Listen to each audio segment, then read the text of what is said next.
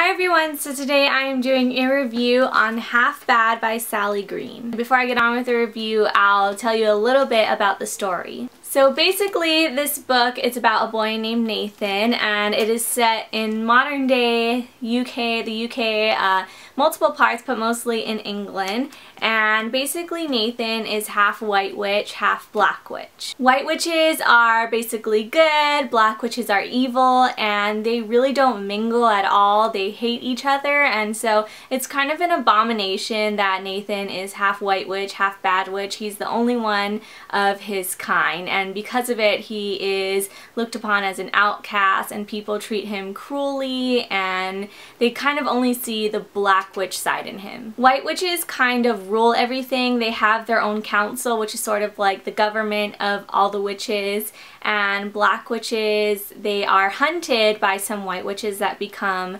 hunters. There's like specific jobs just to kill black witches. The humans are basically unsuspecting that there are witches, so they're called fanes. And in this world, when you turn 17, you get 3 gifts from a family member, which basically represents you getting your powers, whatever power that may be. There's different types of powers. The book starts off, and it says on the inside cover, with Nathan being shackled in a cage, being tortured, and he wants to look for his father. Oh, I forgot to tell you about his father. His father, Marcus, who is the Black Witch, he is the most powerful and evil Black Witch of all, and that's also why people look down upon him and hate him. And so he is shackled and caged in the beginning of the book, and he wants to escape and find his father to go ahead and learn more about himself, because he doesn't really know a lot about himself. He was just always told how bad he was just because he's half Black Witch, and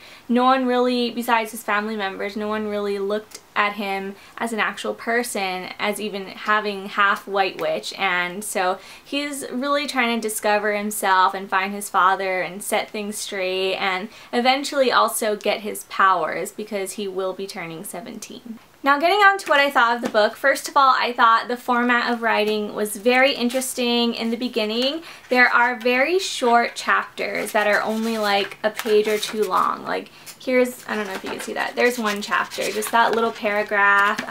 And then in the beginning it's also starting out as second person, so they say you, like you went here, you ate this. Like, it's really interesting and it's very different, and I like that. In the beginning I thought it was interesting. I didn't want it for the whole book, which is good that it went, you know, to first person point of view later, but it was interesting in the beginning and it really caught my attention. Another thing about the writing, they really get into Nathan's head really well. So when they talk about his thoughts, if his thoughts are really sporadic, the sentences are just totally sporadic, like it's sunny, it's raining now, it's sunny again. Like, it's really short and really fast and just quick thoughts, and so it really makes you like feel like you're in Nathan's head. It makes you understand him more and how he's feeling. One thing I did notice is that since it is set in modern day England and the humans, or the fanes, are really unsuspecting almost totally about witches, there isn't really a whole lot of magical world or magical talk. I don't know how to explain it. I was just,